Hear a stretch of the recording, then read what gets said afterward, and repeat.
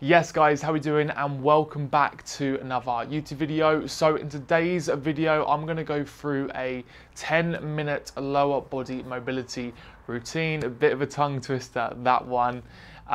In today's video, it's going to be a mixture of mobility exercises and some stretches as well. I'm going to be focusing on the glutes, the hamstrings, the quads, hip flexors. I'm also going to start off with the ankles as well. If you do enjoy this style of video, hit that subscribe button because next week I'm going to be doing an upper body mobility routine for you to try, very similar to this one. So let's go straight into it. What we're going to start off with, a three-way dorsiflexion stretch. So what we're going to do, we're going to put one foot in front of the other. And when I say three-way, we're going to go three different ways in terms of we're going to go front, all the way back, we're going to go all the way to the sides, and then to the other side. The most important thing with this stretch, guys, is you keep your foot into the ground. So when you go outwards, you don't bring it off the ground at all. So what we're going to do, we're going to do 5 lots of them. We're going to go 3 ways, and then 5, and then obviously then switch. So we're just going to do 1 set of everything. So I'm just going to go stretch, slight pause at the bottom, all the way to one side, and then all the way to the other, and back again. So what we're doing here, we're just increasing that range of motion in the ankle joint. So this is going to be fantastic for when we do some squats. 2 more there. So big stretch, nothing too crazy. What you'll see in some of these, actual mobility exercises is we're not going to go too over the top. Even if you feel you can go all the way past what we kind of go through, it's just the fact if you go too far, you're actually going past the range of motion. So then just switch legs. I'm going to do exactly the same on the other side. So big stretch, slight pause at the bottom, keeping that foot into the ground. You can kind of scrunch it up a little bit if you wanted to. Cool, let's go for 2 more. So big stretch. What you'll tend to find with some of these mobility exercises is you'll have a foot or a leg that's going to be slightly stronger than the other side.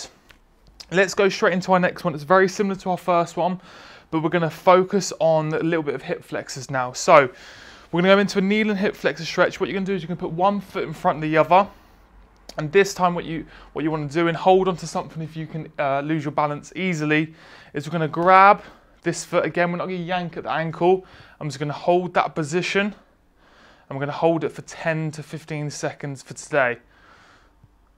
So you're going to feel that big stretch. You also feel your quad a little bit, and straight into the hip flexors. 5 seconds. And switch. So same again on the other side. Deep breath in, and then big stretch like so. If you are enjoying this mobility routine, guys, hit that like button. 5, 3, 2, 1. Fantastic. Good. So what you can always do with some of these stretches and these exercises, you can do more than 1 set, but just for today, I'm just going to do purely 1 set of everything. So I'm going to go into a little bit of adductors now. So in the inside part of your leg, we're going to go onto all 4s.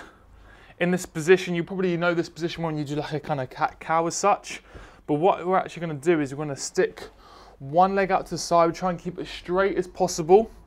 And what we're going to do from that position, this is our position A, and then we're going to rock down. You're going to feel a stretch in the inside of your leg, and then we're going to come all the way up. Make sure you try and keep that back nice and straight so we're not rounding like so. We're just keeping it nice and straight, keeping all the tension and the stretch in the inside of our leg. If we do 10 on one side, and then we're going to do 10 on the other. 3 more there. Last 2. And 1 more. Fantastic. So, same again on the other side. Back into the all fours, stretch that leg out, all the way down and back up.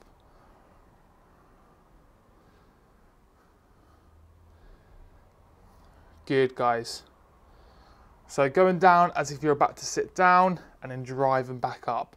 Keep that leg fully extended. Final few. Fantastic, nice, good. If you feel that that stretch is a little bit too much, what you could always do to start off with, you can just get used to putting your foot out in that position and just going down, because some people I know for sure have got very tight adductors. And of course, this is what this mobility routine is all about. It's trying to kind of push that range of motion. So when you do exercises like squats and deadlifts and other range of exercises at the gym, it's not going to feel as tight. We're going to go into our last exercise, which is a lying glute stretch. So we're going to go onto our back this time. And what we're going to do, we're going to put one foot over the other. The leg that's actually on the ground at the moment, we're going to just bring up into the air. We're going to put our hands just under our knee. We're going to sit back. I'm just going to pull, just to add a little bit of pressure. And we're going to pull it in towards our stomach. So you should feel the stretch on the left glute. That's if your left leg is the one that's crossed over. So we're just going to hold that for 15 seconds. Make sure your leg doesn't go too far straight or too far down. Just try and point it completely straight on. 3, 2, 1, and switch. Same again on the other side. And just hold that position, guys. As well, try not to have your head too far up, because you're going to put a bit of tension in the back of your neck. Just hold that position, control that breathing for another 5, 4, 3, 2, 1. Fantastic. So that is the first part of the mobility routine done. I hope you're enjoying this video. If you haven't already, hit that subscribe button. Videos coming every single week. Let's go into part 2. Okay, so for this second part, one of the exercises we are going to be using are bands. If you haven't got a band, you can use your hands instead, which I'll show you, but that's not going to be the first exercise, because we're going to keep with the kind of adductor and hip flexor area, because what we're going to do in this position, we're going to go and put our feet together. I'm just going to stretch all the way out, and you're going to feel it in your adductors. I'm just going to hold that position, try and keep your back nice and straight. Hold it for 15 seconds. As the time goes on, you're going to feel a deeper and deeper stretch. In 3, 2, 1, and relax. Perfect. What's quite a good stretch for that one is kind of like the child's pose, so I know it's working slightly different areas, but just stretching out like so. It gets used to your kind of a little bit of pressure in the adductors. So for this one, remember, just put your feet together, start in this upright position, and then stretch all the way out like so. What I've been trying to do whilst we've been at home is really trying to work on mobility. So when I go to the gym, hopefully a lot of exercises are going to feel really, really good. And I know a lot of you guys at home as well have been working on your mobility. So let's grab the band now, because we're going to go on to hamstrings. So we're going to do a banded lying hamstring stretch. And what we're going to do is we're going to pop the band in the mid section of our foot. We're going to lay back.